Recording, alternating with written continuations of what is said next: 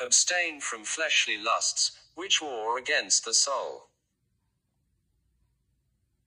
Luke 14:26, 35, If any man come to me, and hate not his father, and mother, and wife, and children, and brethren, and sisters, yea, and his own life also, he cannot be my disciple. And whosoever doth not bear his cross, and come after me, cannot be my disciple. For which of you, intending to build a tower, sitteth not down first, and counteth the cost, whether he have sufficient to finish it?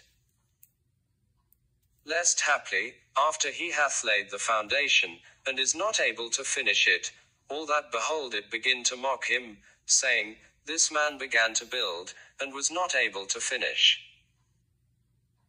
Or what king, going to make war against another king, sitteth not down first, and consulteth whether he be able with 10,000 to meet him that cometh against him with 20,000? Or else, while the other is yet a great way off, he sendeth an ambassage, and desireth conditions of peace. So likewise, whosoever he be of you that forsaketh not all that he hath, he cannot be my disciple. Salt is good, but if the salt have lost his savour, wherewith shall it be seasoned? It is neither fit for the land, nor yet for the dunghill, but men cast it out. He that hath ears to hear, let him hear.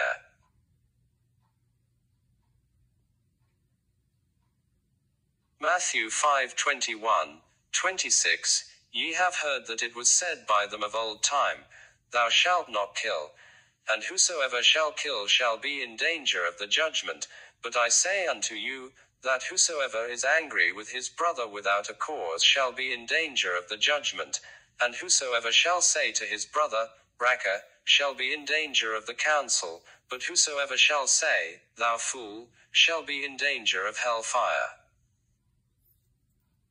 Therefore if thou bring thy gift to the altar, and there rememberest that thy brother hath aught against thee, leave there thy gift before the altar, and go thy way, first be reconciled to thy brother, and then come and offer thy gift. Agree with thine adversary quickly, whiles thou art in the way with him, lest at any time the adversary deliver thee to the judge, and the judge deliver thee to the officer, and thou be cast into prison. Verily I say unto thee, thou shalt by no means come out thence, till thou hast paid the uttermost farthing. Matthew 10:16, 20, Behold, I send you forth as sheep in the midst of wolves. Be ye therefore wise as serpents, and harmless as doves.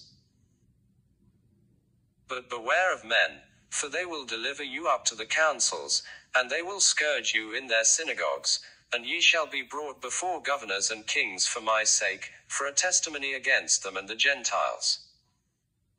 But when they deliver you up, take no thought how or what ye shall speak, for it shall be given you in that same hour what ye shall speak. For it is not ye that speak, but the Spirit of your Father which speaketh in you. John 14:10, Believest thou not that I am in the Father, and the Father in me? The words that I speak unto you I speak not of myself, but the Father that dwelleth in me, he doth the works.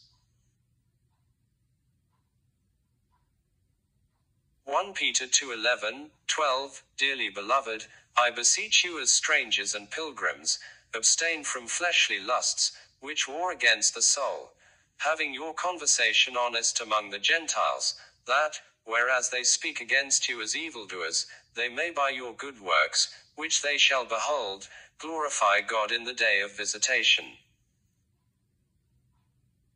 Matthew 12:31, 32, Wherefore I say unto you, all manner of sin and blasphemy shall be forgiven unto men, but the blasphemy against the Holy Ghost shall not be forgiven unto men.